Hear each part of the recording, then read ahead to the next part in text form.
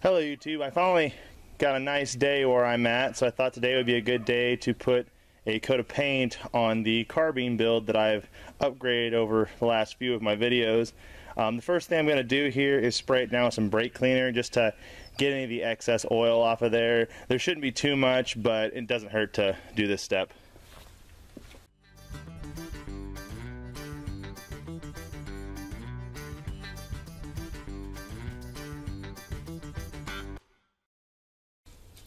Next, I'm going to tape off anything I don't want paint on, such as the trigger, the sights, and the front of the optic.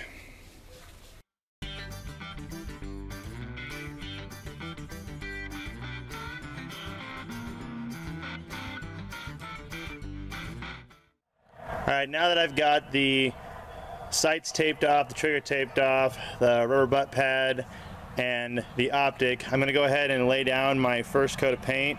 I'm going to be using a Rust-Oleum earth brown as my first coat, just because it's the darkest thing I'm going to put on this rifle, and I don't want it to end up being very dark in the end.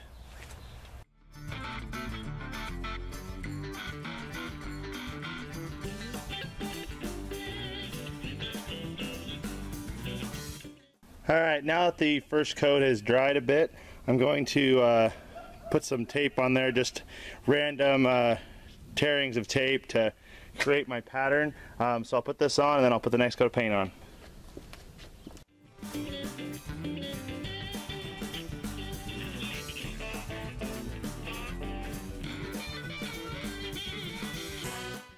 Alright, for our next layer I'm going to be using a Rust-Oleum Army Green. This is a lighter green, and again this is another color I don't want a whole lot of on the end rifle, so I'm going to put it as my second layer.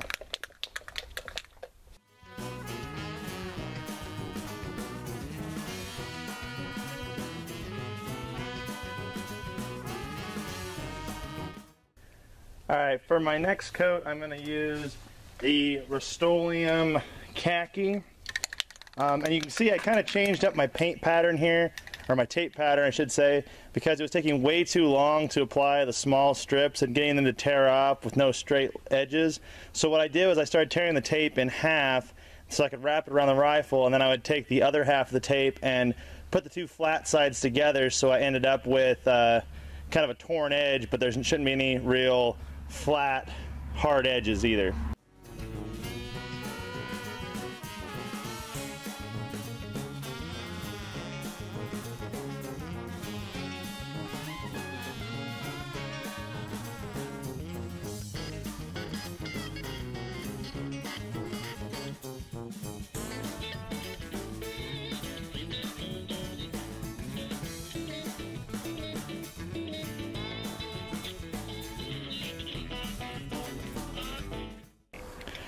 Just for point of reference, that last layer was Rust-Oleum Deep Forest Green.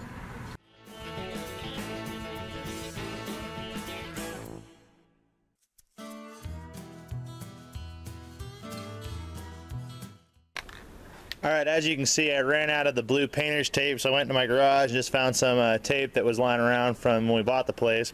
My next color is going to be Rust-Oleum Sand color. This is going to be my final top coat.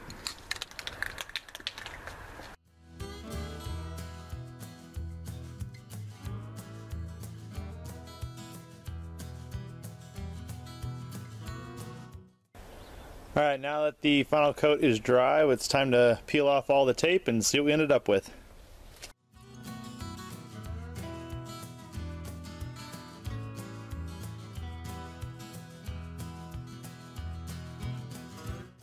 Okay, I left the tape on the rubber butt pad and the light and the sights still, because before I call it good, I'm going to put a coat of this matte clear coat on there.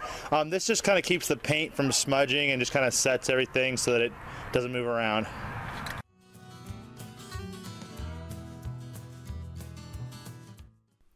Personally, I think the rifle looks a little bit like the old plastic rifles they used to sell in the grocery store, but as you can see, the camo works quite well in my area, especially for this time of year.